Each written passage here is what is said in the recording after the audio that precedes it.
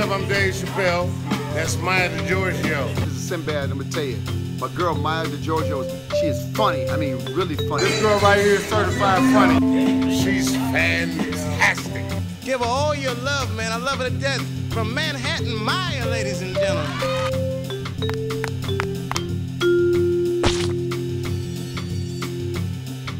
How are you feeling being off the road? Is this a good time for you?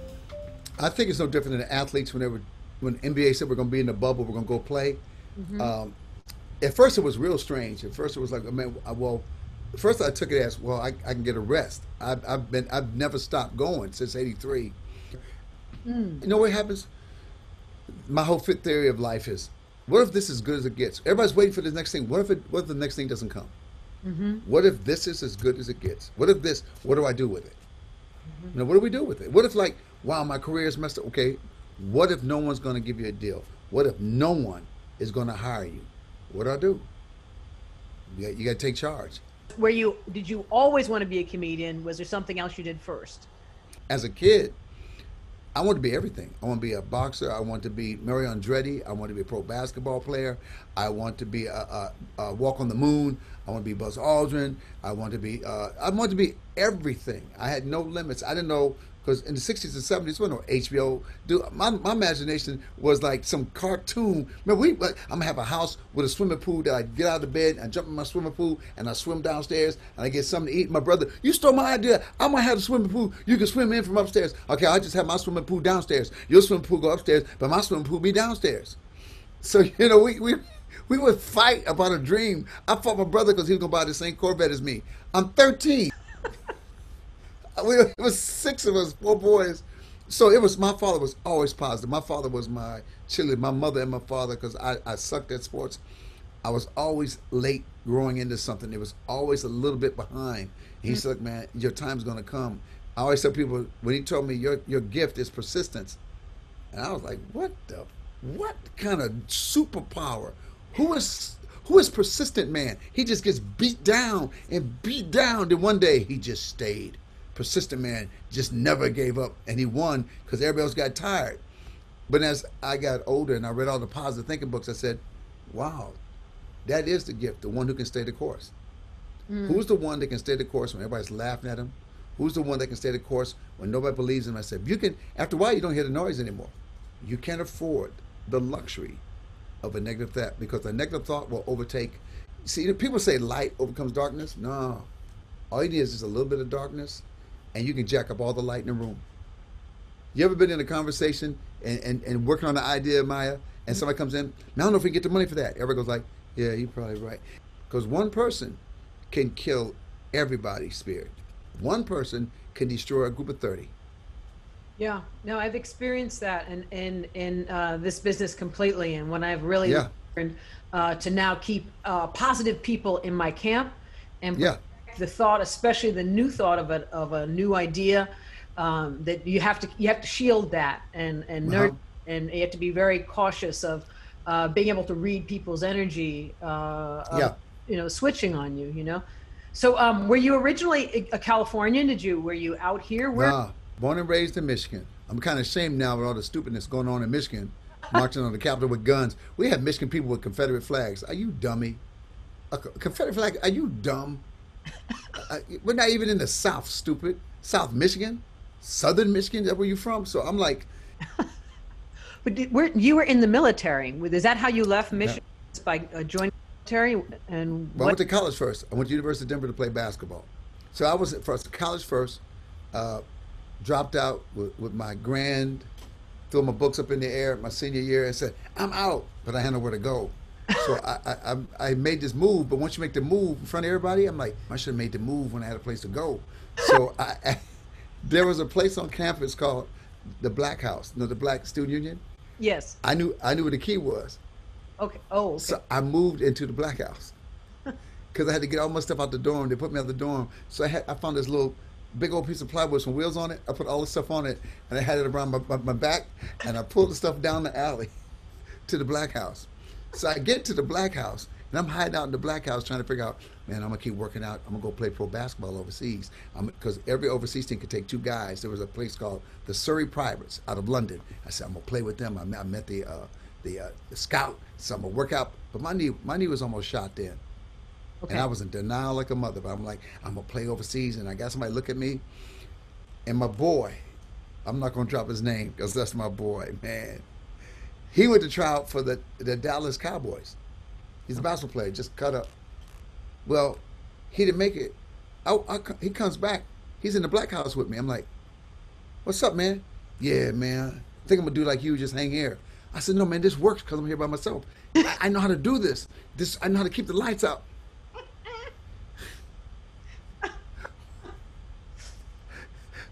We got busted. Okay. Because the guy that ran the black house came in. Have you been staying here? I said, man, can I just talk to you? Black man. The black house should be helping black people. Man, he called security. I said, plus he never liked me anyway. I used to mess with him, so I earned. Like I take the hit for everything I earn. I take the hit for everything in my anger and my craziness in my youth. I take a hit for all that, and it's almost like God put all these obstacles. I said, what? I said, what? So now I'm furious, right? So I figured, no, I'll play with the Harlem Globetrotters. Look, I'm a good ball player, but ain't nobody funnier than me. Ain't nobody funnier than me. So I wrote a letter to them. I was the next Meadowlark Lemon. I can play basketball. And they said, well, we need guys who can go to pro level. That's me. I said, that's me. They called my coach, Mike Good. Yeah, I said your name. They called my coach, Mike Good. And, man, they told me I was a drug addict. What? Yeah. He got me. I never got high, never drank. Got me. Wow. Got me. Next thing I know, they weren't talking to me anymore because they were really high on me. And then that's when I lost my mind. I got anger. I got angry. I bought a 5-pound bag of sugar. I said, I got to go home. I bought a 5-pound bag of sugar and dumped it in the gas tank of his Volkswagen. Yeah, that was me. So now you know who did it. So yeah, I put a 5-pound bag of sugar in his car. Wow, confessions from Sinbad. Yes. So then where did you go from there? Like how? I was supposed to go to Boise, Idaho to get my brother's car. Okay. And drive it back to Michigan. I catch a bus from Denver to Boise, and my dad's like this, man, what are you doing? I said, I don't know. I'll figure it out.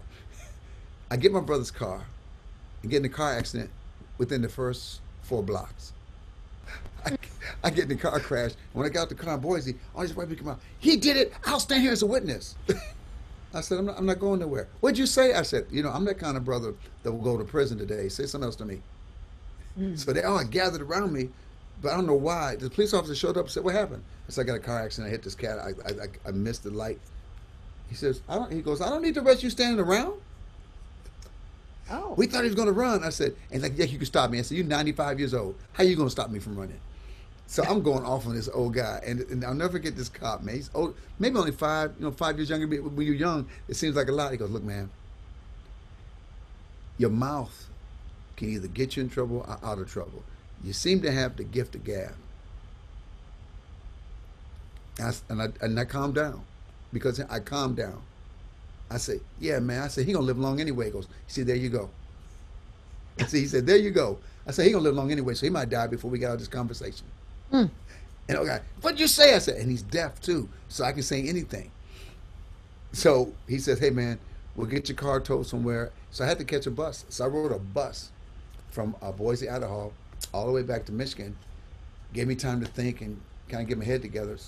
So I get home to Michigan, and I don't take a shower. 2 weeks, 3 weeks, I'm staying in the basement of my parents' house. And I said, forget the man. I don't care. I ain't doing nothing. In fact, I'm becoming a gangster. I said, I gotta be an intelligent gangster. I said, yeah, I'm gonna do something. And so my dad came down the basement. I thought we about to go at it, And he messed me up. He gave me that responsibility speech. He said, look here, man, let's blame everybody for everything that happened in your life. Let's blame them all. If you fail from this point forward, that's your fault. And they win. And your college coach wins, and they all win. Because they don't care if you fail. Matter of fact, they see you as a failure. I was like, and he went upstairs. And so I ended up in the Air Force and got kicked out the Air Force. But it was the Air Force Talent Show. The Air Force Talent Show changed my life. Really? Changed my life. Tops and Blue. They actually, if you look them up, they performed at Super Bowls. They performed for Kings. Tops and Blue was a performing arts branch of the military. You wore a jumpsuit and a dickie. Oh, come on, man. Women love that. A flight suit with a dickie. Come on. Come on, man. You can't tell me nothing. Did you wear one for the talent show? No, for the talent show, you had to win to get to that. So I entered in the MC category and the comedy category. I'm going to win both these categories, double my chances. God sent people my way, and my boy Jim, man. Jim was a guy, was a staff sergeant, man. He might have been a tech sergeant, who is Pat Tuttle, who gave me my first joke. A joke, I mean, written out joke. He said, close with this joke, man. He had thousands, close with this joke, man. This joke will kill for you. I said, all right, man. So I'm memorizing the joke. I got stuff written on paper. Here comes the comedy category. I didn't know how to do stand-up. So I created a character. Remember the group Devo? Mm-hmm. I painted my face silver. I had a mixing bowl over my head that I spray painted. I had a jumpsuit on, so I looked like one of the people from Devo. I had a microphone that ran up under my jumpsuit. I was tech back then. You can't tell me nothing. I went out there and started talking 100 miles an hour while Devo was playing. And the longer I went, I said, God, please let this stop. Please let this stop. Please, God.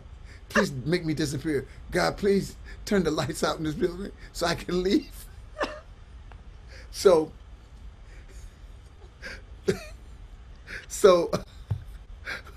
Salem said, well, we know we didn't do well in the comedy category, did we? I came in last place in the comedy category, and I was the only one in it. Oh, I didn't get enough points to beat me. I didn't have enough points to go forward, and I was the only one in it. That's how much the judge, they gave me negative points. that's so crazy. So now, the last thing I do is I get to MC. There's two MCs competing. He did the first half, and the MC brought me up. So he saw me get about the MC. Man, I hope you do just what you did with comedy. I used to think you was funny, man. All right, MCing. Get my notes. John Salem said, hey, man, let me see your notes. He ripped them all up and threw them in the trash. I said, what are you doing? He says, Sinbad, you know how you sit around and talk crazy with us? I just want you to talk crazy for the next hour. I said, what do you mean? He said, man, talk about that thing that happened on base today. I walked out, introduced the category, and I did little stories, made up stories in between, and then people would give me stories. Oh, Sinbad, can you do something like this? And I would go out and just do these little stories. And then I ended with the joke from Pat Tuttle. I got a standing ovation from my officers that hated me. People forgot for a second that they hated me. And I got a standing ovation. And that's where my comedy, that's where my style came from. That MC category where he took my notes and threw them away. And I became that dude. I went to command level. So I get there, we perform. I was the only one from my base to win. I got perfect scores. Wow. So now I'm going to Barksdale Air Force Base down Louisiana, outside New Orleans. They had to put us together, to room with different people. Bobby, man, and I think Bobby passed away. Bobby was a dancer. This boy could go, about 6 foot go, but he was gay, and none of the soldiers wanted to room with him. When he danced with 2 other girls, I'm like, he's gay. He don't want them. I can have them to myself. So I said, I'll room with you. So, man, I'm rooming with him. We're talking, man. Me and him are friends. I'm talking to the girls that dance. And then I said, look, man, I got to do something different. So Willie the Wiz, he always won all the MC categories. He always won every year. They said, man, you're going to be Willie. Willie's legendary. Okay. Well, Willie the Wiz said, man, you got to have a costume, man. You got to find your thing. Sinbad, your name is Sinbad. So we went to New Orleans, and Willie had the Willie the Wiz. He had from the Wiz, he had like an outfit like a genie. The Wiz. I said, ooh. I said, I'm gonna do that. It was a Playboy Buddy costume. He said, no, man, no, you can't do that. I said, yeah, I'm gonna do Playboy Bunny costume. He goes, I seen brought you here, bro. Bro, what the hell you doing? I seen brought you here.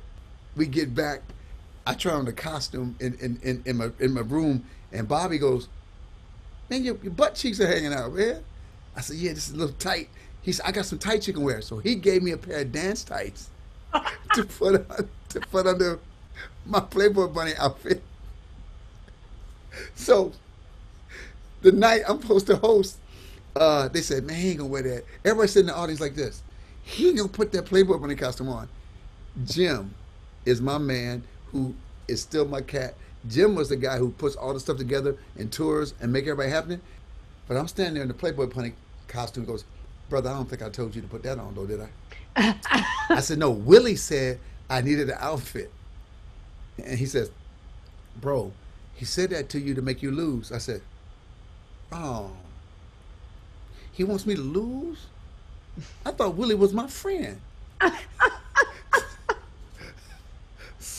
Well, I walked out there with that Playboy Bunny costume, and I talked about what it was like to be the only male Playboy Bunny working in Chicago. I couldn't make no tips, and the abuse I took as a male Playboy Bunny.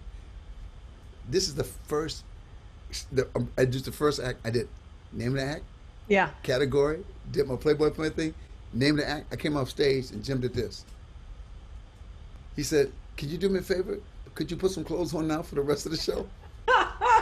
So I took the outfit off and put on some clothes. Great night. I killed. The guy who runs it is Tom. Tom Edwards goes like this. "Look, kid," and I heard he was hard. Tom wore them glasses. "Look here, man. I've never done this. I don't care if you win this competition or not. I'm taking you. I've been waiting for a kid like you for a long time." Wow. How long was it for you when you were doing comedy before you booked A Different World? I started comedy at what, 83 maybe? I got to LA. Was that your first big appearance, or did you have Star? No, I came out when I first got out to LA. I did Star Search. Okay. That was the thing. That was the thing that propelled me, and people recognized me. And I said, "Ooh, I like this." I said, "I think I'll move to LA now." That's wild. So you did your Star Search, Mm-hmm. and you came close. I was in the finals. I won like 8, 9, 10 times, maybe 11, and then I in the finals, and I'm against John Kassir. You can never beat a sock puppet. That damn little puppet. Ooh, ooh, my pretty. Ooh, ooh. What you think? What? Ooh, you can't say that. I lost it for about a month. I carried a ventriloquist dummy on the road with me and a puppet. No, you. And I would sit on stage. "Hey man, how you doing?" "I'm doing okay, man." "Really, man?"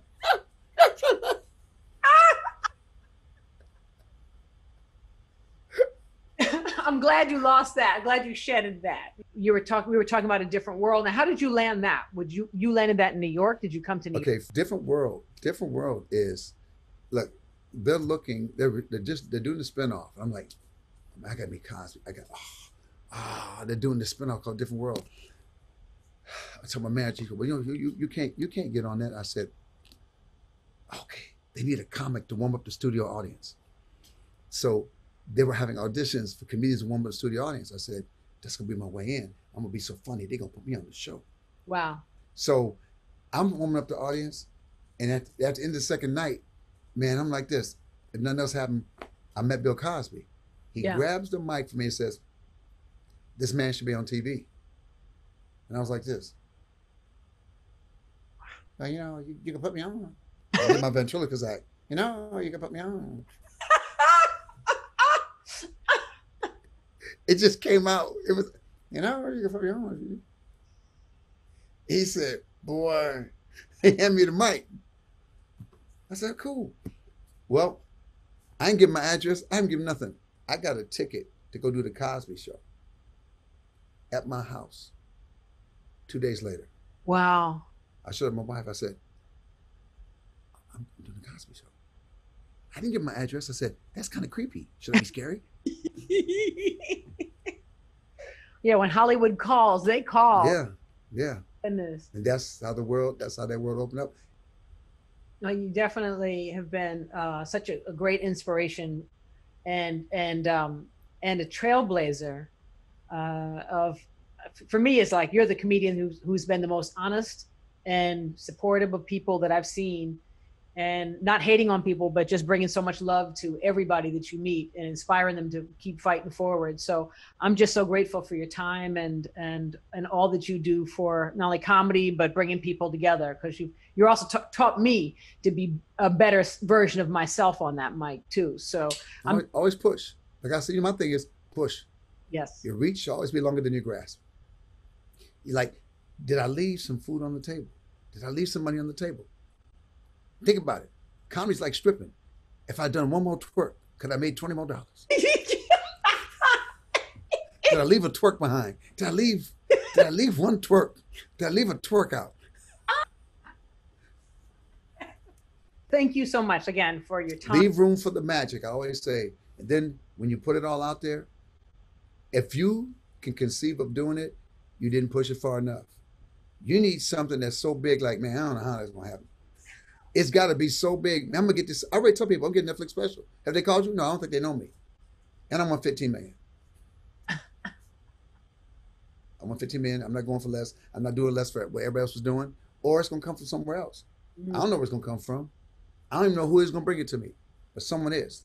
That's not my job. My job is to be ready. That's what an assassin does. He sits home, he cleans his guns, he works out, so when he gets the manila envelope, okay, time to go kill him.